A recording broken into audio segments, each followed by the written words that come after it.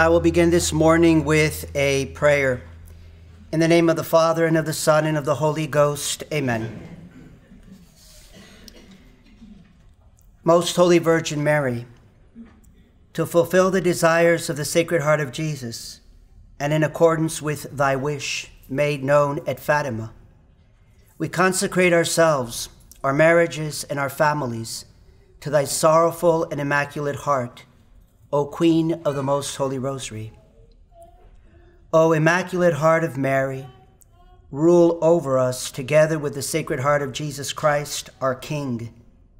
Save us from the spreading flood of modern paganism, man-centered religion, false ecumenism, and all the sinister attacks against church doctrine on the sanctity of marriage. Kindle in our hearts and families the love of purity, the practice of a virtuous life, an ardent zeal for the salvation of souls, and a desire to pray the Rosary more faithfully. We come with confidence to thee, O clement, O loving, O sweet Virgin Mary. Pray for us, O Holy Mother of God, and inflame us with the same divine fire which has inflamed thine own sorrowful and immaculate heart. Make our hearts, marriages, and families thy shrine, and through us, make the heart of Jesus, together with thy rule, triumph in every heart, marriage, family, and home. Amen. Amen.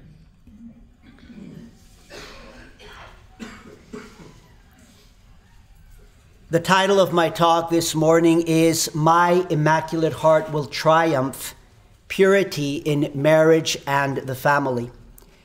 And I've decided to begin with just a very quick summary of the Fatima apparitions, because I'm assuming that there are some souls here present that perhaps aren't as familiar with them. So, the Fatima apparitions can be summarized as follows. There are 12 major divine interventions. First, the 3 appearances of the Angel of Peace in 1916. Next come the 6 appearances of Our Lady at Cova da Iria, near the village of Fatima, Portugal, to the 3 shepherd children, Lucia, Francisco, and Jacinta. These took place from May the 13th to October the 13th, 1917, one each month.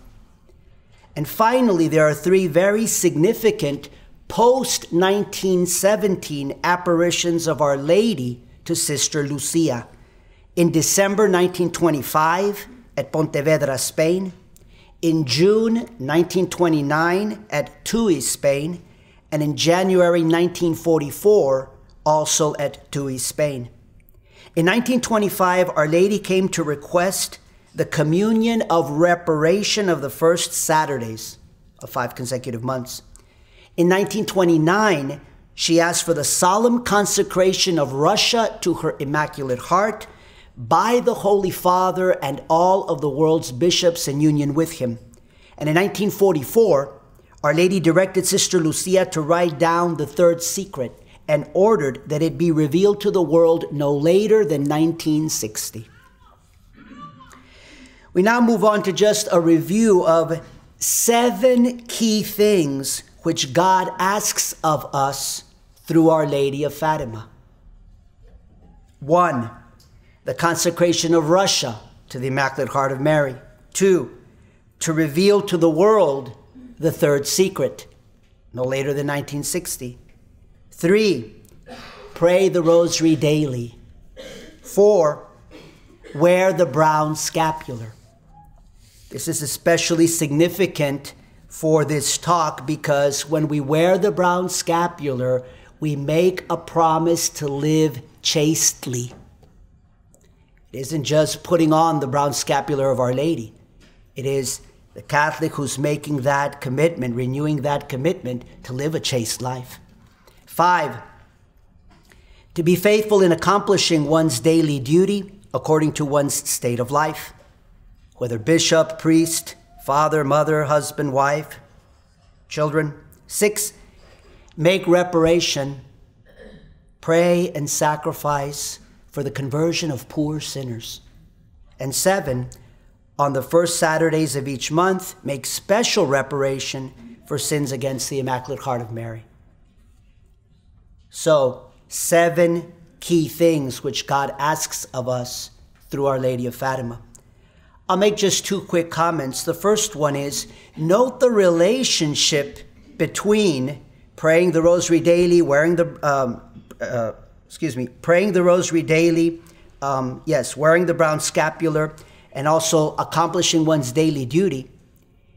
Notice the relationship there with marriage and the family. There's a very close relationship. Children, with regard to chastity, well, children learn chastity from the example of their parents. The Rosary is often prayed and ideally prayed in the family, in the home. And obviously accomplishing one's daily duties, well, that centers also around the family and home, whether one is a father, a husband, mother, wife, children. And in terms of just children learning chastity from the example of their parents, well, remember that yesterday, Father Isaac, he mentioned very specifically the importance of parents' example. And he asked rhetorically, how are you going to raise saints if you're devils? Well, I'll add this morning, how are your children going to learn to be chaste if you lust? And the second comment that I'll make is this.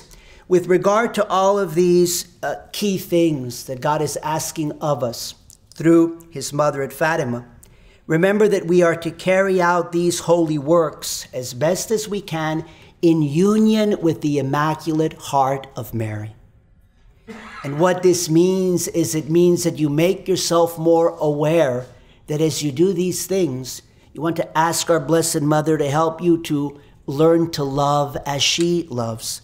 So, for example, you can pray as you're, whatever it is you're doing, whether it's wearing the brown scapular, fulfilling your daily duties, making reparation. You can pray something like, Blessed Mother, I want to love and please God with the same love and devotion of your Immaculate Heart. That's why I'm doing what I'm going to do. That's why I'm praying the Rosary this evening. Help me carry out the duties of my state of life with love for God and to please him. Help me to love God as you love God. Help me to labor for the conversion of sinners. You're making reparation for the conversion of sinners or for the sins of others. Help me labor for the conversion of sinners with the same love of your maternal heart. And obviously notice the very explicit connection between the first and the 7th. The first one was the consecration of Russia to the Immaculate Heart of Mary, and the 7th was the devotion of the first Saturdays of each month. There, the connection is very explicit with devotion to the Immaculate Heart of Mary. Now, out of the 12 apparitions, remember 3 by the angel, 6 by Our Lady to the 3 children, and then the last 3 by Our Lady to Sister Lucia, I want to focus on some key words spoken by our Blessed Mother on June the 13th, 1917, and July the 13th, 1917. Listen carefully. She is giving us the answers to the trials of our times. We've been hearing over these days of the great, great trials. Here we have the answer, straight from heaven. Quote, Jesus wishes to establish in the world devotion to my Immaculate Heart. To whoever embraces this devotion, I promise salvation. My Immaculate Heart will be your refuge and the way that will lead you to God. I shall come to ask for the consecration of Russia to my Immaculate Heart and the communion of reparation on the first Saturdays. If my requests are heeded, Russia will be converted and there will be peace. If not, she will spread her errors throughout the world. In the end, My Immaculate Heart will triumph. Close quote.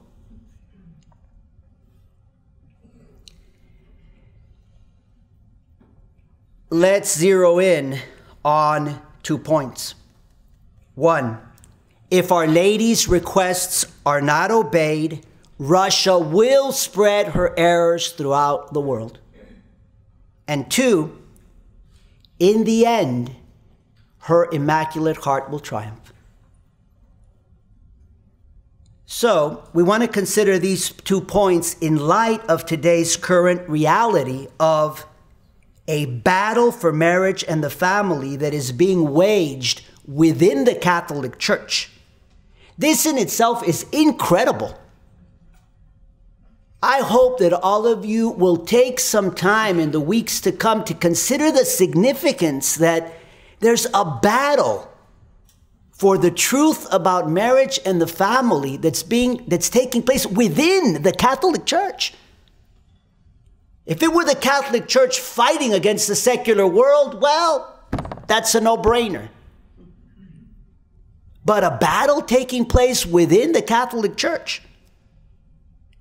And the reality is, I'm kind of half quoting Father Isaac also from yesterday.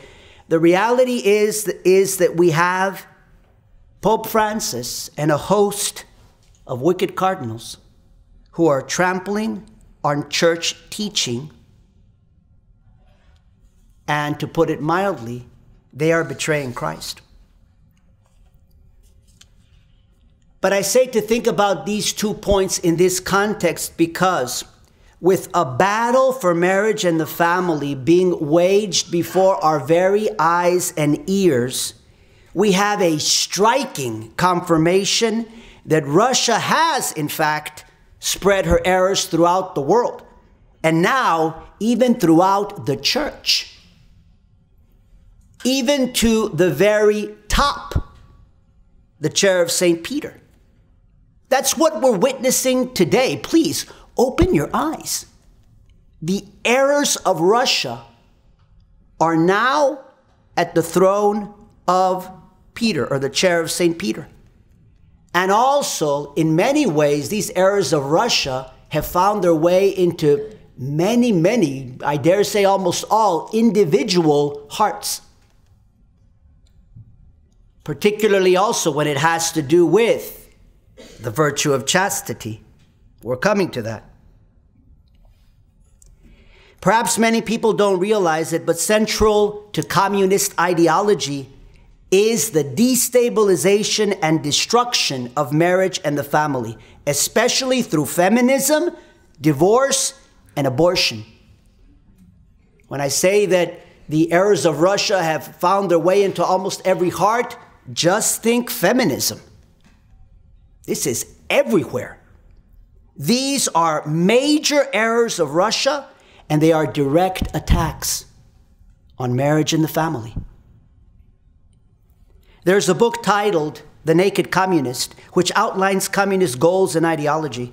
This book was written in 1958 by W. Cleon Skousen, a former FBI agent, who based his book on some of the best intelligence of the FBI during its investigation of communist infiltration into the United States.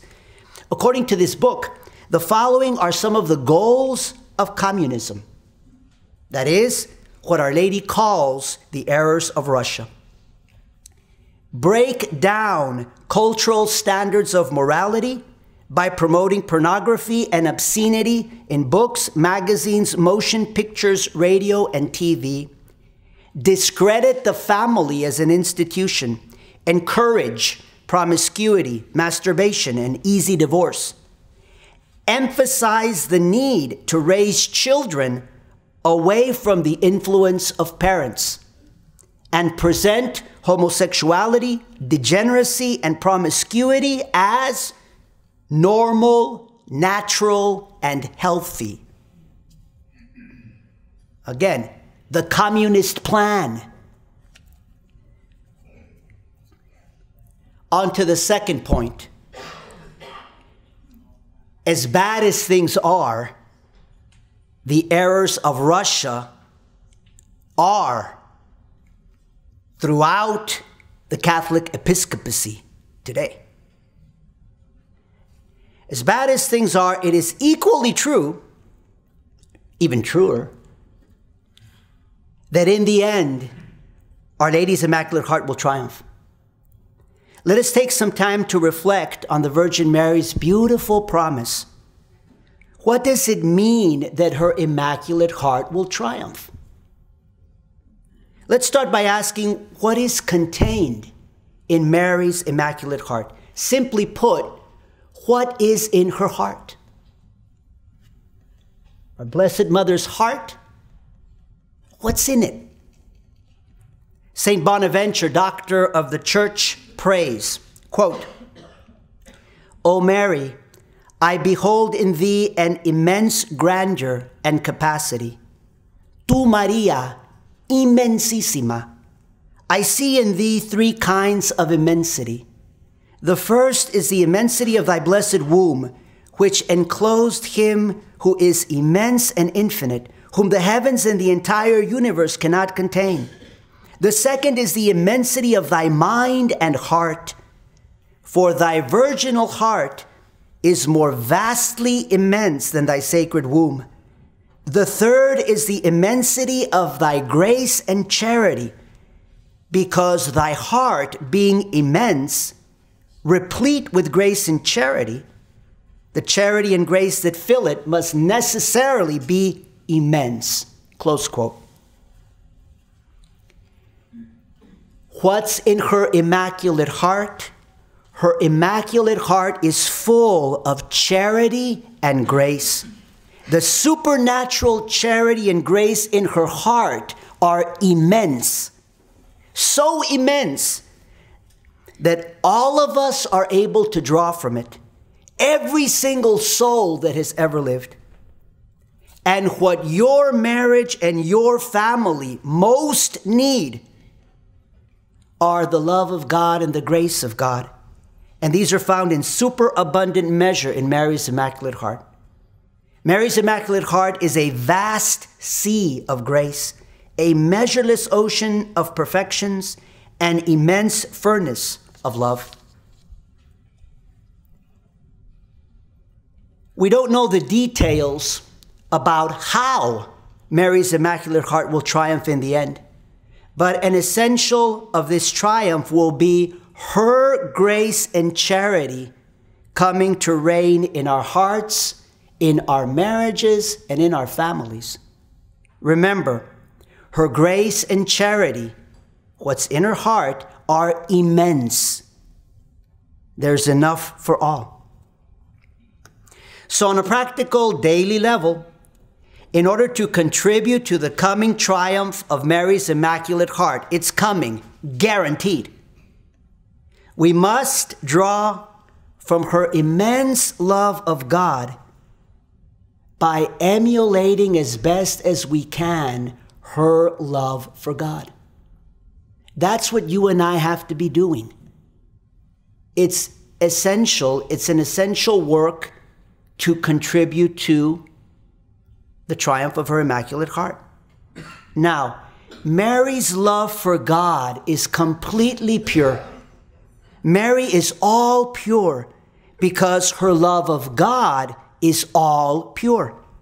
Mary is the splendor of the saints and the sanctity of all Christians because her love of God is all pure. Don't forget this, because this is what is contained in her Immaculate Heart. A love for God that is all pure. I'm going to explain this in a few moments. Mary's pure love of God is the essence of her purity. Listen to the saints. They're going to explain to us, not little old Father Rodríguez, but the saints are going to explain to us what it means to say that Mary's love for God is all pure. So, St. John Eudes, quote, "The unique heart of Our Lady never knew any love other than the purest love of God. It never suffered from the multiplicity of superfluous thoughts aimless desires, and vain affections, which usually fill and divide the miserable hearts of the children of Adam.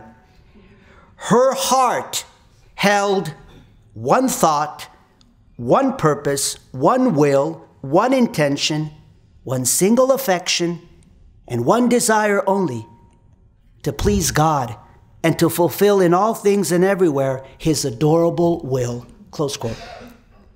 And St. John Damascene, doctor of the church, the great defender of holy images against the impious Emperor Leo and the iconoclasts, that in the 7th and 8th centuries, states, quote, "Thy pure and immaculate heart is always turned toward thy beloved, and is applied only to contemplate him, to desire him, to seek him, and to aspire after him." Close quote.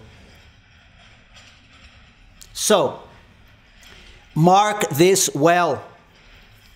If you're taking notes, I hope somebody is. Mark this well. Write it if you're writing. Mark this well.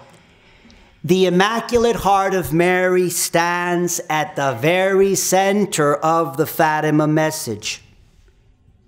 Immaculate means without stain, without blemish, completely pure. Mary's heart is immaculate because her love of God is absolutely pure, undivided, immense.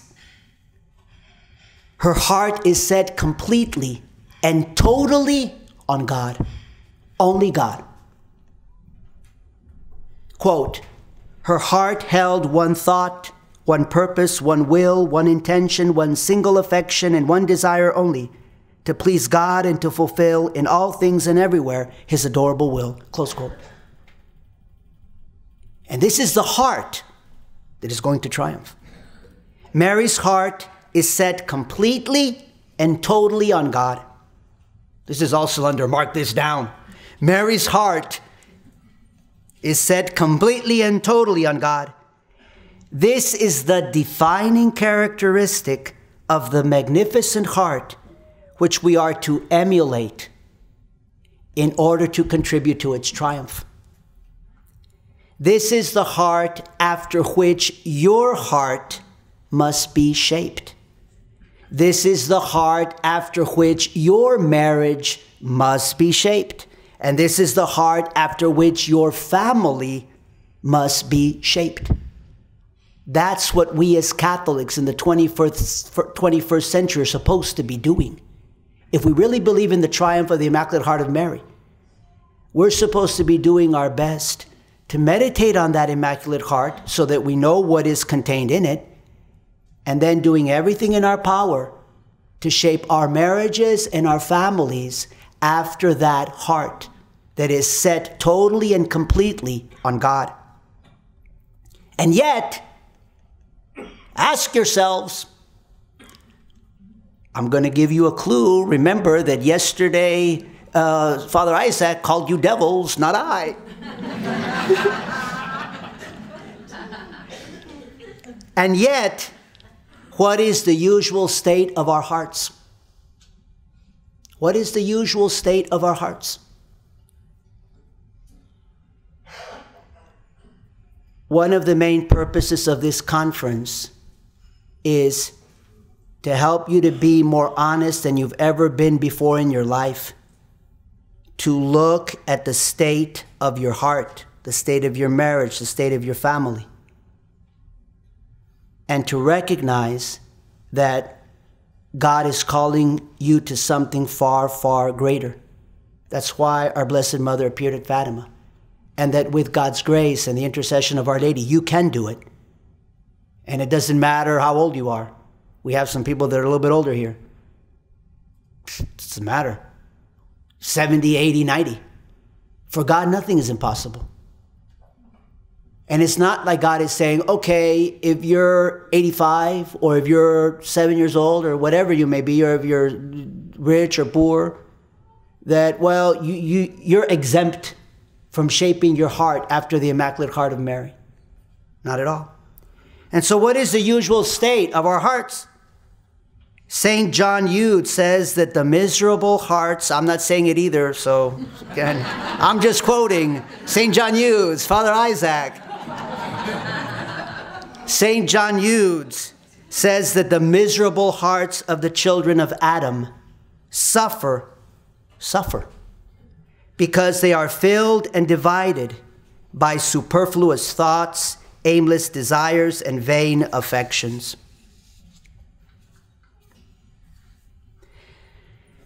Please remember this and take it to heart, pun intended. The number one thing that your marriage and family needs is Mary's purity, her immense love of God, her heart that is set completely and totally on God. It's the number one thing. Not new clothes, not a new home, not vacations, not even, oh, I need peace in my family. Well, we need that, sure. But the number one thing that your marriage and family needs is Mary's purity. It bears repeating. The number one thing that your marriage and family needs is Mary's heart that is set completely and totally on God.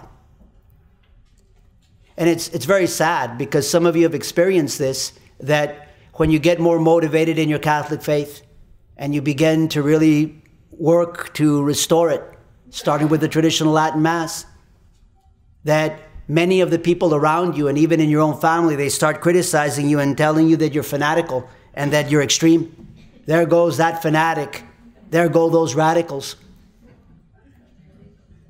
It's so sad. Because you tell me, I'm going to repeat what I just said about Mary's Immaculate Heart, and you tell me if this is not radical. Mary's heart is set completely and totally on God. And then there are people that complain and they complain about you and say, well, you know, those people, those traditional Catholics, all they do is talk about God. All they do is talk about religion. You know, they don't have a life. Shows you how sad the state of affairs is in our church today. Because all of us should be shaping our hearts, our marriages, and our families after a heart, namely Mary's heart, that is radically, like we don't know what radical is, radically and totally set on God and God alone. St. Francis of Assisi, he would dwell for hours and hours. Sometimes he would spend the whole night. And what he would pray is 5 simple words, maybe even in honor of the 5 precious wounds of our Lord. But five simple words he would pray. My God and my all. My God and my all. My God and my all. Hours upon hours, St. Francis of Assisi praying. A heart getting close to being completely and totally set on God. And yet the number one reality of our marriages and families is, we're talking now about the number one reality. I just told you what the number one need is, what we need to work towards. And now the number one the reality of our marriages and families is superfluous thoughts, aimless desires, and vain affections. Let's move briefly to the worst desires and affections that are in our hearts, which are those of lust. Our Lady of Fatima, and Brendan mentioned this quote, probably Father Isaac did too as well, so you're hearing it now for at least the 3rd time this weekend.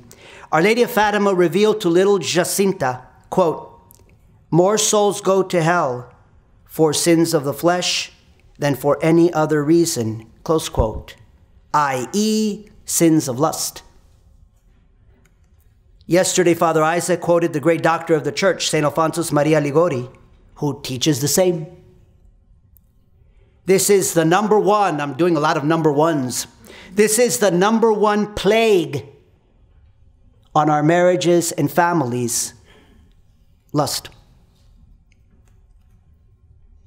Lust is the inordinate seeking of the pleasures of the flesh, venereal pleasure. Of all vices, lust is the most severely punished by God on earth. It was the cause of the great deluge, Genesis chapter 6, and the cause for the fire and brimstone which destroyed Sodom and Gomorrah, Genesis 18 to 19. Chastity or purity, I'm going to use them interchangeably. I hope I'm not making a grave theological error here. Chastity or purity is the opposite of lust. Remember, lust is the inordinate seeking of the pleasures of the flesh. So chastity is the virtue that moderates the desire for venereal pleasure according to God's plan, especially as God's plan is expressed in our state of life. Chastity orders, it brings order to this desire for venereal pleasure according to the divine will.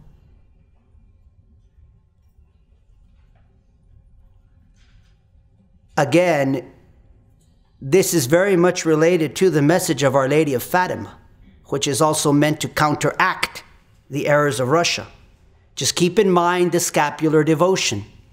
As I mentioned a little bit earlier, very much tied to the wearing of the brown scapular is the promise that one makes of chastity, to practice chastity. Chastity is so important because each one of us is called by God to love Him and our neighbor in a particular way. That's what we call our vocation. Each one of us has a vocation. That's one of the beautiful ways that God touches each one of our souls. He has a very special mission. The young people here, listen carefully. Each one of us has a very, very special mission. Why God put us on this earth? It's our vocation. And our vocation is, and again, it's a precious, precious way that God shows us His love for us and how He wants us to love Him and get to heaven. And so in our vocation, basically, it has to do, how am I going to follow Christ? In terms of my concrete state of life, how is it that I'm going to follow Christ? As a priest, as a nun, as a husband, as a father, as a mother, as a wife? But it's not just how will I follow Christ, but how will I love Him? How has God called me for however long I'm on this earth? How has He called me to love Him? And that's the fundamental call of God. That's also why it's so sad. You have all these seculars, and even, again, you have all these seculars and even criticisms that are being made from the hierarchy, from the church hierarchy, against those that are trying to defend and protect church teaching on the sanctity of marriage. These really sad and tragic comments of things like, oh, well, the Catholic Church is hung up about sex, and the Catholic Church this, and the Catholic Church puts rules, and the Catholic Church wants to be in people's bedrooms. I mean, all of these things, again, diabolical. I don't think I'll say it as forcefully as Father Isaac yesterday, but these things are from hell. The Catholic Church places so much importance on chastity, and rightly she does, because it has to do with how is each soul going to love God in a pure way. There's nothing more important. And you better believe this is going to require order. Because there's a very strong, in our miserable hearts, something that's very strong is the inordinate, out of order, inordinate seeking of the pleasures of the flesh. In terms of our vocation and how am I called to love Christ, all of us are to love Him with a love that is chaste. That means a love that is ordered according to my state of life. It's the divine will that is ordering my love and teaching me and telling me how I have to love Him, God, in return. It's not primarily the Catholic Church and rules. That's crazy. That just shows how far away hearts are from God. And a love for God's will. And hearts that are set above everything on pleasing God and doing His holy will. That's the Immaculate Heart of Mary.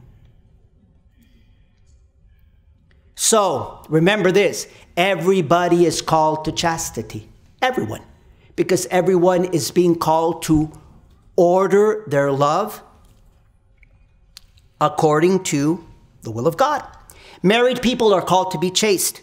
In married people, chastity orders the desire for venereal pleasure to the procreation and education of children. There's no such thing. I'm not going to go into details on this right now, but you know, there's some Catholic couples that think that, oh, we're married, anything goes. There's no such thing as anything goes, because there can be a lot of lust in Catholic marriages. Married people are also called to be chaste.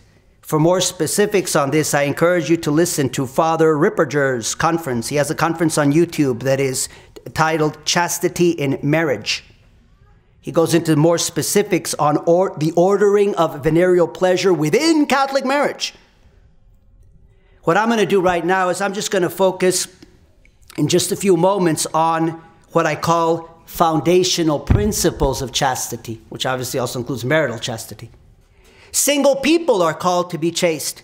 In single people, chastity orders the desire for venereal pleasure by abstention until marriage, if it is that they're called to marriage. Priests and consecrated virgins are called to be chaste. In them, chastity orders the desire for venereal pleasure by a complete and total sacrifice. Does that sound familiar? Complete and total. The Immaculate Heart of Mary, completely, totally set on God and on God alone.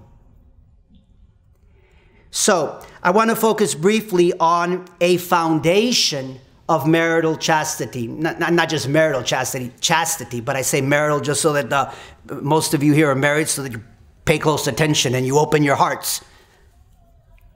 I want to focus briefly on a foundation of marital chastity or purity, which is, guess what? Mary's Immaculate Heart. Remember, the number one thing that your marriage and family needs is Mary's purity, her immense love of God, her heart that is set completely and totally on God. And where do you think this is going to come from? It's going to come primarily from the grace of marriage and from husband and wife that are living chastely. Remember, children will learn from the example of their parents, even if they can't see your example. The husband and wife, Catholic husband and Catholic wife that are truly living a chaste wedlock, chaste married love, there are going to be innumerable supernatural blessings for their children. Whether they can see it and understand it or not, whether the children see it or understand it or not, and the opposite is also true. If in the miserable hearts of Catholic husband and wife there is disorder and there is lust, that is also going to have profound, obviously negative effects on the children. What does Pope Pius XI teach? Everybody pay very close attention here, because this is a profound, profound teaching by Pope Pius XI. Already Father Isaac and also my brother David yesterday, they both quoted from the papal encyclical on chaste Christian wedlock, Casti Connubii, and I'm going to do the same right now. Listen up, please. Pope Pius XI explains in Casti Connubii, his encyclical letter on Christian marriage, dated December the 31st, 1930, that, quote, unbridled lust is the most potent cause of sinning against marriage. Close quote. The most potent cause of sinning against marriage. The Holy Father teaches, quote, unbridled lust is the most potent cause of sinning against the sacred laws of matrimony. And since man cannot hold in check his passions unless he first subject himself to God, this must be his primary endeavor, in accordance with the plan divinely revealed.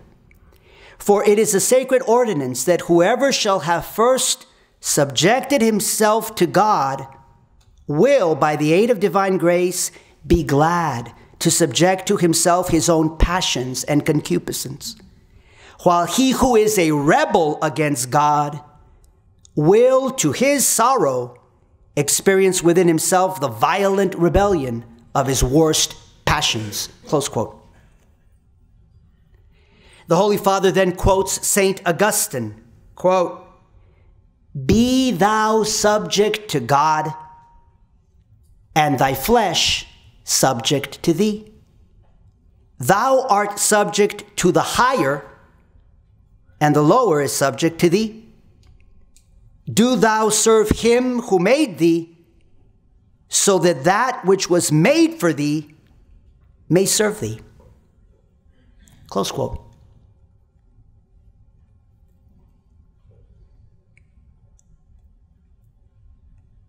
And Pope Pius XI goes on teaching, quote, I think this is the direct quote that you also heard yesterday. My brother David quoted it. So I mentioned to him this morning, I said, David, you stole the thunder from my talk. No, it's a great story. This happened just before I gave the talk. I told that to my brother. And then he says, well, Father, actually, no. He says, actually, I got that quote from you, because he says, I was listening to one of the talks you just gave very recently, and I heard that quote. And so I said, oh, that's a really good quote that fits into my talk. So. Yeah, but that's my quote. It's not. It's the church's quote. No, but this is something that's so beautiful. As Catholics, it's never a question of, oh, this is my teaching. Oh, I'm right, you're wrong. It's so sad. This is what happens in the church. Pride gets in the way, and people are trying to win arguments and prove things, and I can quote here and I can quote that, and you're wrong because you go to this mass and you go to that other mass. And we're losing that purity of heart. This is the teaching, these are the teachings of Christ and his church. And they are absolutely true. And this is what we most need, the truth and the light that come from God through the Immaculate Heart of Mary. So here's the quote again then. Second time you're hearing it. Actually, better that way. You're hearing it twice. You heard it yesterday. You heard it yesterday in my brother's talk. You'll hear it right now. It's extremely important. So if you didn't pay attention yesterday, pay attention now. Pope Pius XI goes on teaching, quote, as the onslaughts of these uncontrolled passions cannot in any way be lessened unless the Spirit first shows a humble compliance of duty and reverence toward its Maker, it is above all and before all needful that those who are joined in the bond of sacred wedlock should be wholly imbued with a profound and genuine sense of duty towards God, which will shape their whole lives and fill their minds and wills with a very deep reverence for the majesty of God. Close quote. Pope Pius XI, Supreme Pontiff of the Catholic Church. Pope Pius XI is teaching that the number one thing which Catholic husband and wife need, everybody listen up, the number one thing that you need as a Catholic husband and a Catholic wife is, quote, a very deep reverence for the majesty of God, close quote, which will in turn lead them to be, quote, wholly imbued with a profound and genuine sense of duty towards God, which will shape their whole lives, close quote. I hope that every single Catholic father, husband, Catholic mother, Catholic wife that leaves this conference will leave with a stronger conviction that what I need more than anything else is a very deep reverence for the majesty of God. And the deeper it is, the better. the more immense it is, the better. And it isn't a coincidence that this is the defining characteristic of Mary's Immaculate Heart. It is totally pure, completely and totally set on God. Tu Maria immensissima. In her heart is an immense reverence for the majesty of God. Her heart has one thought, one purpose, one will, one intention, one single affection, and one desire only: reverence for the majesty of God, which means to please Him and to fulfill in all things and everywhere His adorable will. And this is the admirable heart which our marriages and families are to emulate in order to contribute to its triumph. So again, how can we accomplish this? We who have miserable, slime of the earth hearts, which are so filled and divided by worldly and self-centered thoughts, selfish and lustful desires, and vain affections. How are we going to do it? It is difficult in one respect, and that's why so few are living a chaste love, are living purity. By the same token, it also is not difficult and not impossible. We were given a lot of ways to do this. I'm just going to offer you a few. I will offer you 3 simple ways. But first, I want to recall a great teaching of our Savior Jesus Christ. This is the 6th of the 8 Beatitudes, which Jesus taught on the Mount. This is Matthew 5:8. Quote, "Blessed are the clean of heart, for they shall see God." Close quote. And we may add, blessed are marriages that are clean of heart or pure, for they shall see God. Blessed are families that are clean of heart, pure, for they shall see God. And the converse is also true. In seeing God, hearts are made pure. In seeing God, marriages are made pure. And in seeing God, families are made pure. So, I'll come back to this, but I'm going to conclude by offering you 3 simple ways to emulate the Immaculate Heart of Mary. A unique heart, wholly imbued with an immense and profound reverence for the majesty of God. Mary's Immaculate Heart is an ocean of reverence for the majesty of God. Immense, profound. These 3 simple ways that I'm going to present to you, all of them are taught by the Message of Fatima. And all of them are related to seeing God. What I just referenced in that beatitude. Blessed are the clean of heart, for they shall see God. All of these 3 ways have to do with also efforts we need to make to see God, to place ourselves in God's presence, because that is what's going to purify our hearts. So, what are these 3 ways? Nothing new. Again, I'm not coming up with new ideas. I'm simply repeating what is in the Message of Fatima and what the Catholic Church teaches. So the 3 ways, obviously there are others, I chose these 3. 1, devotion to Our Lady's Immaculate Heart. 2, devotion at Mass. Reverence for the majesty of God.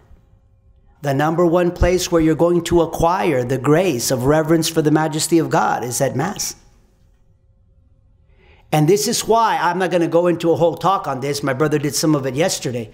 But I really urge all of you that are here today. I know there are a number of you that aren't as familiar with the traditional Latin Mass. Some that are a little bit, but still are going to the new Mass. Another number 1, my number 1 message to you is, start going to the traditional Latin Mass exclusively. There's so much to explain. There's not enough time. But one thing is relevant to what I'm saying right now is that, remember, the number one thing that your marriage and your family need is a deep reverence for the majesty of God. I'm not going to go into a whole explanation. Believe me, there is. I'm just going to say it very simply. This is profoundly present in the traditional Latin Mass. In the new Mass, it's gone. And that's a huge problem. Relevant also for chastity. Because remember what Pope Pius XI is teaching. He's saying that in order for husband and wife to have a chaste marriage, the number one thing is a deep reverence for the majesty of God. And the third one, devotion to Saint Joseph and the Holy Family. We're in the month of March, very appropriate. That's also one reason why I chose this one. I said month of March, Saint Joseph, devotion to Saint Joseph and the Holy Family. So I'll be finishing now with just saying a few comments about those three simple ways to emulate the Immaculate Heart of Mary in order to contribute to its eventual and certain triumph. One, devotion to Our Lady's Immaculate Heart. So here you can practice all forms, all the legitimate forms of devotion to the Immaculate Heart, obviously especially what's at Fatima in terms of the first 5 Saturdays. But I just want to highlight very quickly devotion to her Immaculate Conception, because this is what gave origin to her Immaculate Heart. When our Blessed Mother was immaculately conceived,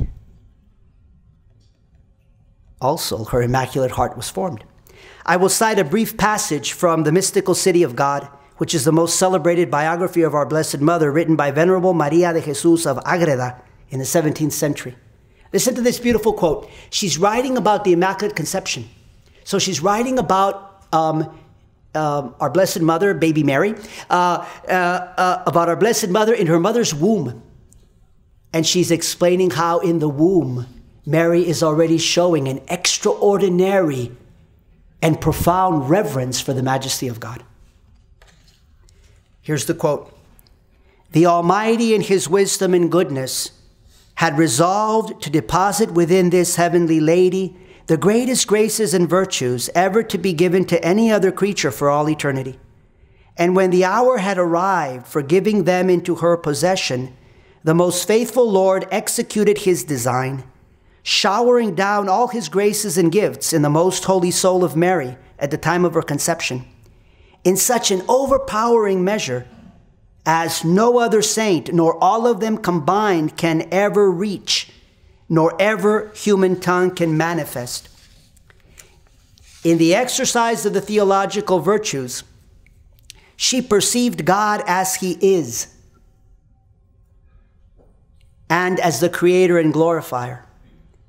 In heroic acts, she reverenced Him, praised Him, gave Him thanks for having created her, loved Him, feared Him, and adored Him, offering sacrifices of worship, praise, and glory because of His immutable being. She recognized the gifts which she had received, and she gave thanks with profound humility, and prostrated herself immediately in the womb of her mother, though yet in a body so small. And by these acts, she merited more than all the saints in the highest state of perfection and sanctity. Close quote. St. Alphonsus Liguori highly recommends the following devotion. He told parents to train their children to acquire the habit of saying 3 Hail Marys in the morning and evening. And after each Hail Mary, he advised that the following prayer be said: By Thy Immaculate Conception, O Mary, make my body pure and my soul holy.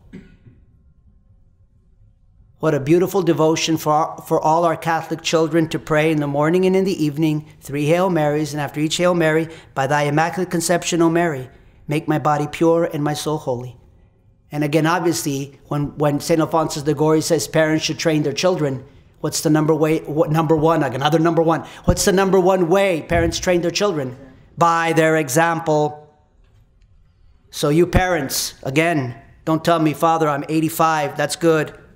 That means you can pray it even more to make up for time in the past that you didn't pray it. Everyone, by Thy Immaculate Conception, O Mary, make my body pure and my soul holy.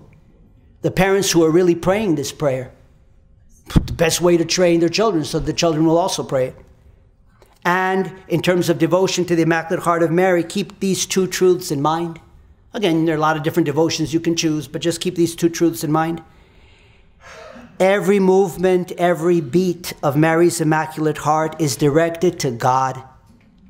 Believing in God, adoring God, reverencing God, praising God, honoring God, thanking God, hoping in God, loving God, and giving God perfect glory.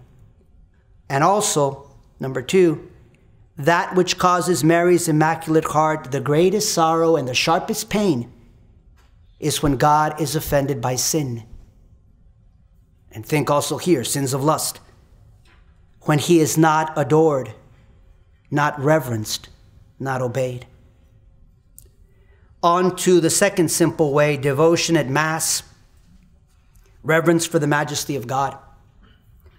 And this is also why it's so important that you go to the traditional Latin Mass, because some Catholics will tell me, Father, well, look, everything that's true about the Mass, that it's the holy sacrifice of Christ on Calvary and all these things, well, I believe those things and I'm concentrating on that when I'm at the new Mass. Look, the main thing is not your effort. Your effort's important. I'm not saying don't make an effort. And let's say there's a Catholic that stubbornly continues to go to the new Mass. Well, definitely make every effort. I would be the first one to say, definitely make every effort. But one's personal effort is not the most important thing. It's what the church, it's what Christ and the church are doing at the holy sacrifice of the Mass. And it's something very different going on in the traditional Latin Mass and in the new Mass in many areas, but particularly also with reverence for the majesty of God. And what it means is, it means that when I go to Mass, that yes, my effort's important, but the Mass itself, the rite itself, is what is teaching and imbuing in my soul and in my heart a reverence for the majesty of God. Obviously, I have to cooperate with it also. I mean, people can go to the traditional Latin Mass, and if they don't make an effort, well, okay, it's not going to have the effect. But what is there in the rite is far, far more important than an individual effort. The individual effort is still necessary. The traditional Latin Mass has a great deal to do with fostering chastity. Why? Because it has a great deal to do with fostering profound reverence for the majesty of God. And think back about what the Beatitude, where we said, blessed are the clean of heart, for they shall see God. At the traditional Latin Mass, there's a whole focus on, you're now in the presence of God. You're now to see God. You need to have a pure heart. The traditional Latin Mass, my brother mentioned yesterday, is theocentric, meaning centered on God. Whereas the new Mass is anthropocentric, centered on man. How can you possibly go to Mass and not be looking to God? That's also why the traditional Latin Mass is offered ad orientem, meaning towards the east, towards God, towards heaven. That's absolutely essential. I cannot possibly understand how we continue to offer the holy sacrifice of the Mass, the new Mass, facing the people. I mean, that is an error of Russia. And not just an error of Russia, that's an error of the devil. That's an error of man. How can the focus be towards man? Mass has to be directed towards God. We're there to see God. We're there to adore God. We're there to be in the presence of God. Even Pope Benedict, when he was still Cardinal Ratzinger, he wrote a book. Some of you may know about it. It's called The Spirit of the Liturgy. It was published roughly in about 2001. So at that time, he was prefect for the Congregation of the Doctrine of the Faith. And he wrote this whole book on the liturgy. And this is in 2001. This is 4 years before the death of Pope John Paul II. So he writes this book called The Spirit of the Liturgy. And he dedicates a whole chapter saying how something that needs to be corrected in the new Mass is the direction of the priest. He says it must be towards God. That's the way the Catholic Church has always offered Mass. And then some of you may know, just recently, I think maybe less than a year ago, the Cardinal Prefect for the Congregation of Worship and the Sacraments in Rome, Cardinal Sarah, an African, I mean, I was pleased. I mean, again, there's so much that needs to be done, but you know, beggars, you know, when you get a little crumb, you say, well, thank you for the crumb, you know. But he gave a directive and encouraged, not a directive, but he was encouraging priests. I think it was supposed to be for the first Sunday of Advent, maybe, I don't know, it was this past Advent or the one before, I forget. But saying, encouraging priests to offer Mass ad orientem, towards God. And then he got all this almost immediately. There's something that comes out of the communications office of the Holy See, and you know, the Pope saying, you know, I don't really listen to that. I mean, the things that are going on right now in the Catholic Church, I mean, it breaks your heart. Even just real quickly, I want to finish up here very, very soon. So I had a lot of examples, but we're gonna skip over them. We're gonna skip over them. I'll just say a couple of final things. One of the things you'll notice in the traditional Latin Mass is when the priest, normally, I mean, pretty much the whole Mass, other than the sermon where he is directing himself to the faithful, he's looking towards God. And so his eyes are looking to heaven and to God. And so because of that, his eyes and his heart must be pure. And that's why in the traditional Latin Mass, the priest is praying prayer after prayer after prayer for purity, so that he can go up to the altar of God, so that he can see God. And that's why when he turns to look at the faithful, well, not to look at the faithful, he turns to give a directive to the faithful, Dominus vobiscum. His eyes are downcast. Why?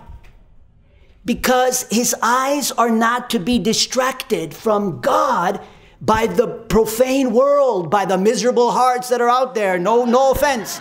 No offense intended.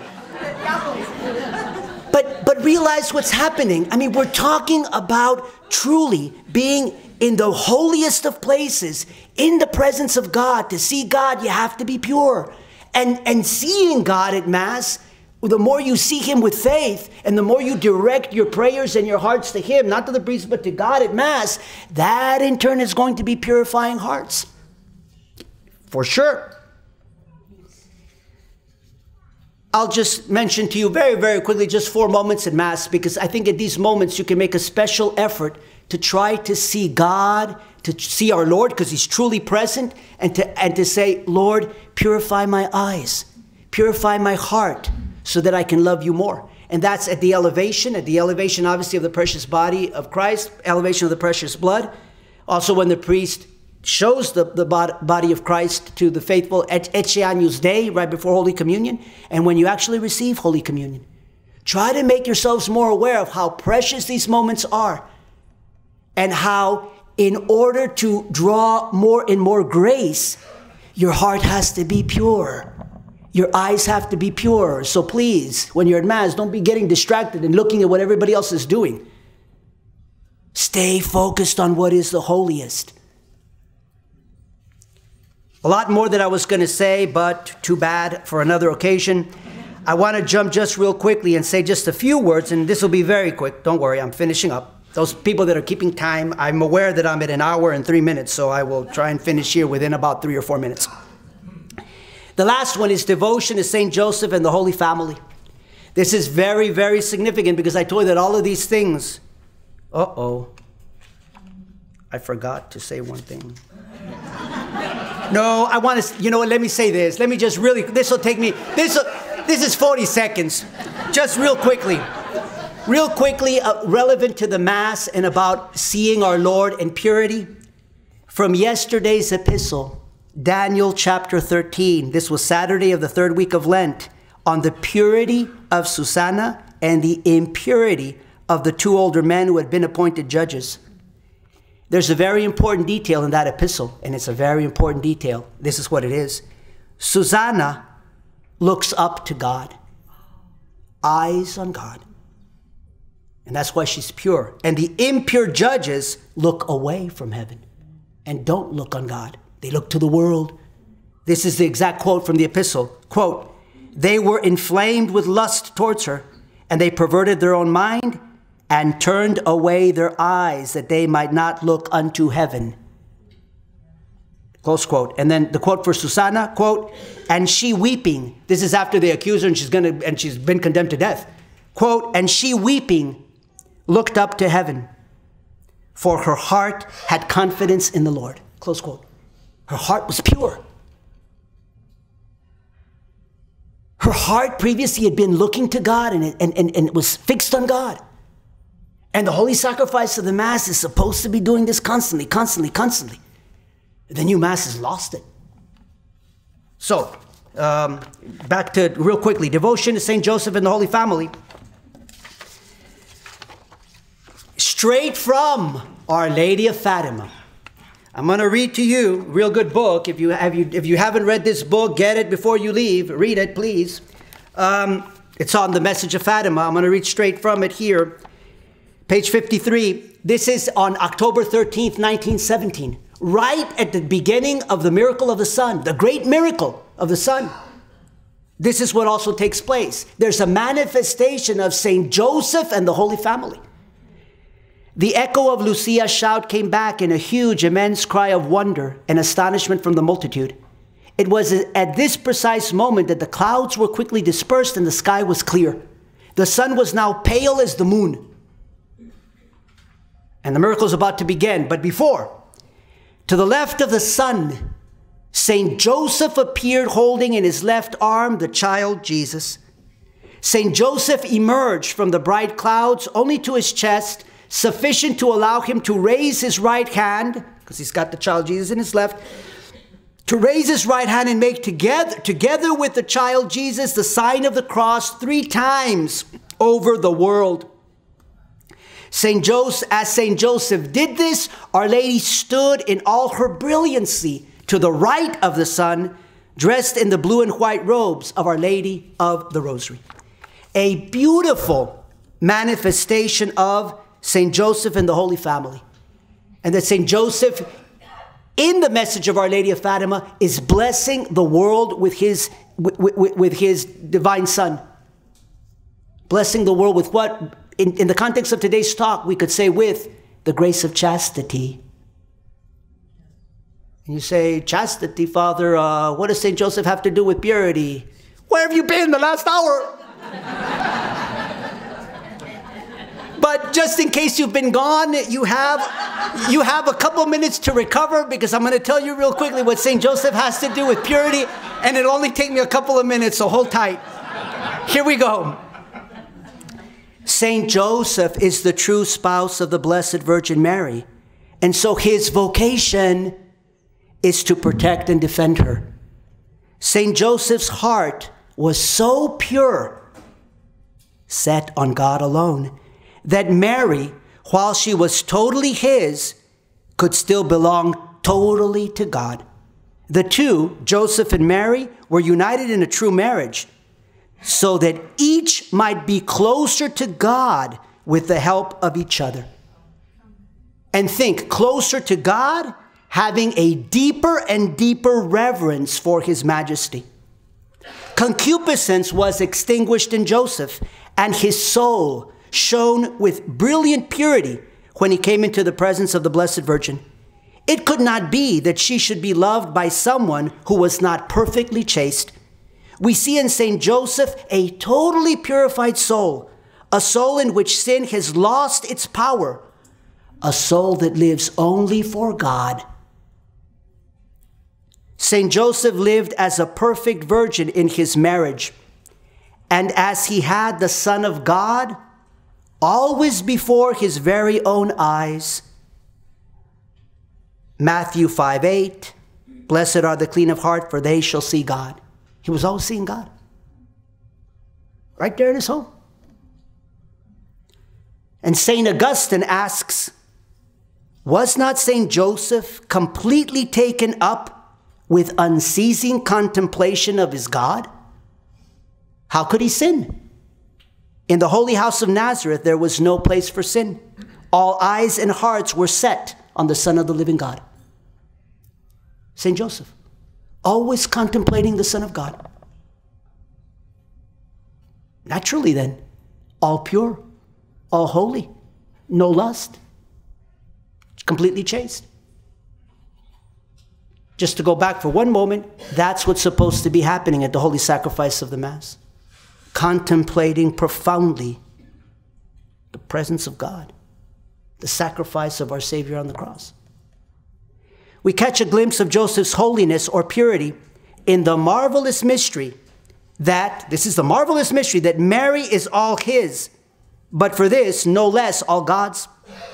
In fact, by belonging totally to Joseph, Mary belongs to God even more than before. And it is when she became St. Joseph's wife that the great mystery for which she was created, her vocation, was accomplished in her. The Word was made flesh and dwelt among us. In Mary, Joseph experienced only God, and Mary experienced only God in Joseph. What an admirable mystery of pure love for God and neighbor. In this afternoon's sermon, I will speak about how the Holy Family teaches us what a truly pure love consists in. And we can have all the confidence in the Holy Family, that is the earthly Trinity, because the life of the Holy Family is three hearts: the Sacred Heart of Jesus, the Immaculate Heart of Mary, and the most pure heart of St. Joseph. Blessed be the holy and immaculate conception of the most blessed Virgin Mary, Mother of God. Blessed be her immaculate heart, heart most holy, most pure, and most loving. O Immaculate Heart of Mary, make the heart of Jesus, together with thy rule, triumph in each of our hearts, marriages, and families. Amen. Amen. In the name of the Father, and of the Son, and of the Holy Ghost. Amen.